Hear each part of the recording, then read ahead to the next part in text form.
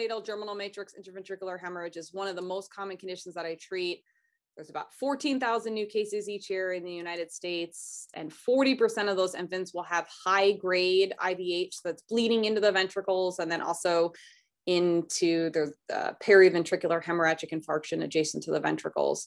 And these kids have poor outcomes. Of preterm infants with brain injury, they have the worst outcomes out of all kids with preterm brain injury. And 25% of patients will go on to develop hydrocephalus. And that's where initially, I came in as from a neurosurgical standpoint, trying to understand why fluid accumulates. And there's a bunch of NICU admissions each year, about 1,700 NICU admissions. So this is a brief example of progressive increase in ventricle size after hemorrhage. And what I'd like to highlight is that while we observe with ultrasounds, there's really no treatments during this time to prevent the development of hydrocephalus.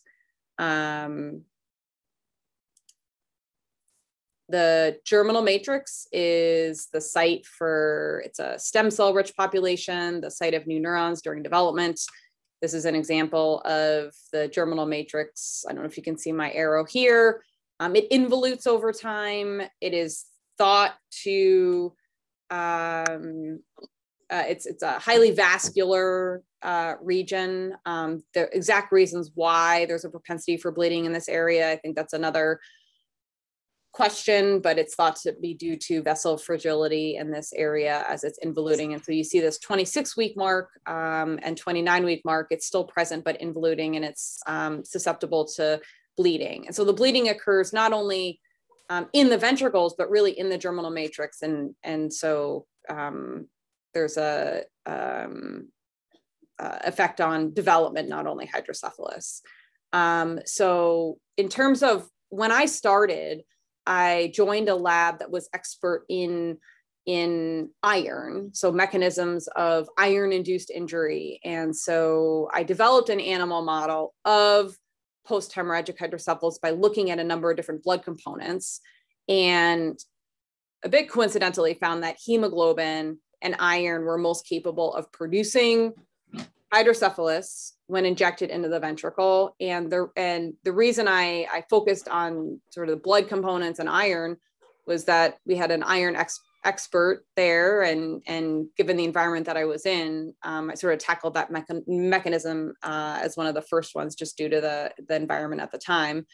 And it turned out this is just an example of the components of blood. You have lysis of red blood cells that occurs after hemorrhage, releasing heme, and then ultimately iron. Ferrous iron can react with hydrogen peroxide to result in free radicals, which is also thought to contribute to injury. How does this relate to CSF flow? We don't really know. This is an example of the ependema of a 6-month-old that had grade 4 IVH and was transferred in for an ETV CPC. And I'll get to the CPC part in a second, because I have some thoughts on that based on some of the findings we've had in the lab. But you can see here, these are all pictures of the ependema showing iron, hemosiderin, blood clot, disruption of the ependema. And then on the right is an example of sort of already atrophied choroid plexus, but then coagulation of the choroid plexus that will be occurring soon in that video.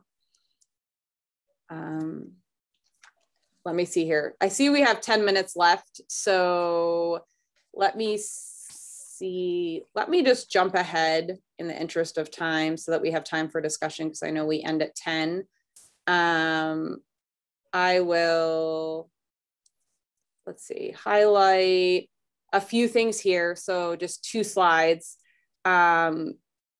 Initially, we took a sort of broad approach to understanding the interaction of blood components and the ventricular surface, the ependema, which lines the ventricles, and the choroid plexus. And these are different examples of investigations of the cilia. So it turns out that the cilia that line the ventricles is a very heterogeneous population. And so there's not necessarily specific widespread destruction or injury. It's just not that simple. And the role of cilia in the ventricles, I still think, is not well understood, and whether or not cilia themselves are capable of propagating CSF flow. So we're answering questions twofold. Are cilia necessary for propagation of bulk CSF flow, which probably not, but that question is being answered currently. And then also, what is the role of specific cilia networks, cilia cell populations within the ventricles to potentially deliver important factors related to brain development? This is a video of cilia movement there. This is an on-face view here of the ependymal wall showing the cilia populations. It's a basal body marker and then a cell membrane marker there. Skipping ahead, this is an example of flow network in the ventricle. So this is a map of the lateral ventricle, lateral wall explant. And what I want to show you here is there's specific sort of networks of flow, and then it's not all flow just from one side of the ventricle to the other. We see specific networks of flow within the ventricles, and this has been shown in the third ventricle in slice cultures.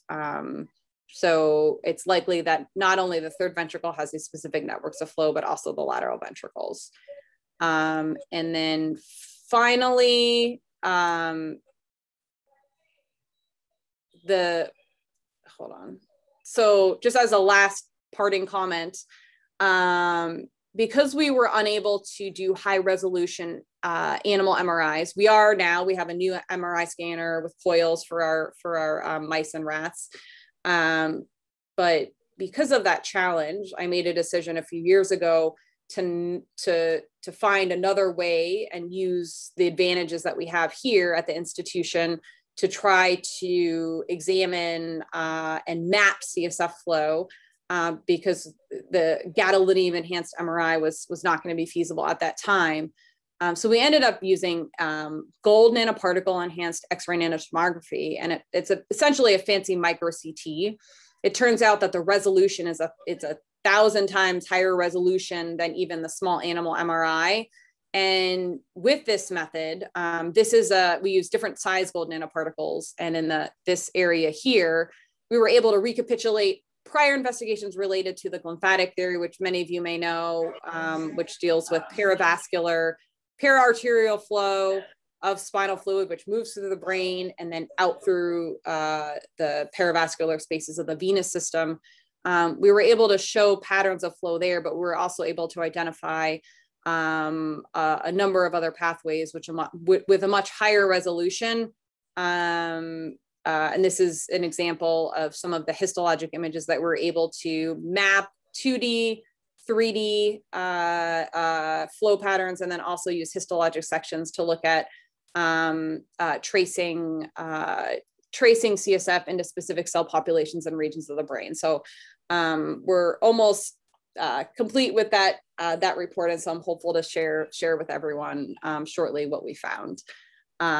So I think the main key is that I didn't get to show you through all the slides, that being flexible, taking advantage of what's available to you at your institution, and you may set off on a specific path to answer a specific question, but in the end, you may sort of change paths and broaden your scope of investigation. And I think being flexible and with what you're investigating, I think is also key in that area as well. So this is just acknowledgements to the large lab and clinical team, and then funding sources as well. So thank you very much.